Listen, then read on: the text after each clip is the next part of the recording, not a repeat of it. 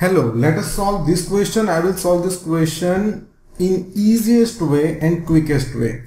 At t times past 2 p.m., the time needed by minute hand of a clock to show 3 p.m. was found to be 3 minutes less than t square upon 4 find t. So first of all I will explain the question. इसमें बोला है कि भाई 2 already बज गए, ठीक है, अभी 3 बजने में देरी है, 3 नहीं बजे और ये मिनट हैंड वो 2 और 3 के बीच में है, मतलब कि 2-1 हो सकता है टाइम, 2-2 हो सकता है, 2-3 हो सकता है, कुछ भी हो सकता है, हमें नहीं पता। लेकिन मुझे इतना समझ आ गया कि अगर 2-1 है तो 3 बजने में 59 मिनट्स की देरी है, अगर 2-2 है तो 3 बजने में 58 मिनट्स की देरी है, अगर 2-3 है तो 57 मिनट्स की देरी है। अभी ये वैल्यूज कैसे आई, तो मैं 60 में से ये 01 निकाल दूंगा तो मुझे मिल जाएगा 59। 60 कहाँ से आया, 1 घंटे में 60 मिनट्स होती है। अगर 60 में से 2 निकाल दूंगा तो ये आएगा, 60 में से 3 निकाल दूंगा तो ये आएगा। बट हमें क्वेश्चन में ऐसा बोला है कि 1 2 3 जो है वो हमें नहीं पता है, तो उसको हमने वेरिएबल ले लिया है t। अगर आपको इतना समझ में आ गया है तो यू आर ऑलमोस्ट डन। तो 3 बजने में 60 माइनस t मिनट्स की देरी है, राइट, दैट डिपेंड्स कि ये वैल्यू क्या है। तो 3 बजने में 60 माइनस t मिनट्स की देरी है। अभी ये जो वैल्यू है उसके बारे में कुछ इंटरेस्टिंग बोला है हमें क्वेश्चन में कि ये जो 60 माइनस t है वो 3 मिनट कम है t स्क्वायर अपॉन 4 से, t स्क्वायर अपॉन 4 माइनस 3, और ये दोनों वैल्यूज इक्वल है। अभी सिंपली हमें इसे सिंप्लीफाई करना है, तो मैं फटाफट से इसे सिंप्लीफाई कर रहा हूं।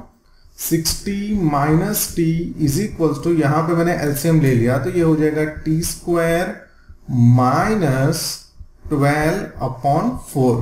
अभी ये 4 को हम ये साइड ले लेंगे, डायरेक्टली हम 4 को नहीं ले सकते क्योंकि ये 4 टी स्क्वायर के नीचे है, 3 के नीचे नहीं है। मैंने एलसीएम लेके कॉमन डिनोमिनेटर बनाया, फिर हम यहां पे ले जा सकते हैं। तो अभी ये हो जाएगा 4 into bracket 60 minus T is equals to T square minus 12। अभी ये हो जाएगा 240, ये हो जाएगा 4t, ये दोनों के साथ है with this one is equals to T square minus 12। अभी हम क्वाड्रेटिक इक्वेशन बना देंगे। कैसे बना देंगे, वेरी सिंपल। ये 240 ये साइड चला जाएगा तो माइनस 240, ये 40 ये साइड चला जाएगा तो प्लस 40। तो मैं यहाँ पे लिख रहा हूँ 0 इज इक्वल टू, ये सारी चीजें मैं वो साइड ले रहा हूँ, टी स्क्वायर, फिर मैं लिख रहा हूँ प्लस 4t, फिर मैं लिख रहा हूं माइनस 252, क्योंकि 240 माइनस हो जाएगा, माइनस 240 माइनस 12 माइनस 252। अभी इसको हमें स्प्लिट करना है कि मल्टीप्लाई करें तो हमें चाहिए नेगेटिव 252 और प्लस करें तो हमें चाहिए 4, दैट इज पॉजिटिव। अभी मैं यहां पे मेंटली कर रहा हूं, आपको प्राइम फैक्टराइजेशन से करना है। ये हो जाएगा 18 एंड 14, 18 एंड 14, और यहां पे हम इसे प्लस, इसे माइनस ले लेंगे क्योंकि हमें प्लस 4 चाहिए, plus minus.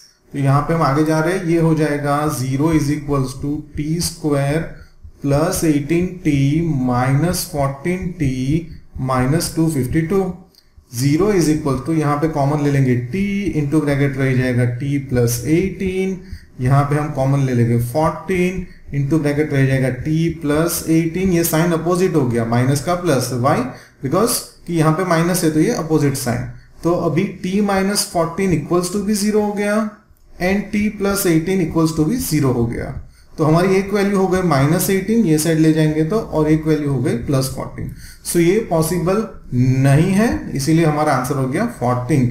I hope you find it useful. If you find it useful, don't forget to press the like button. Thanks for watching.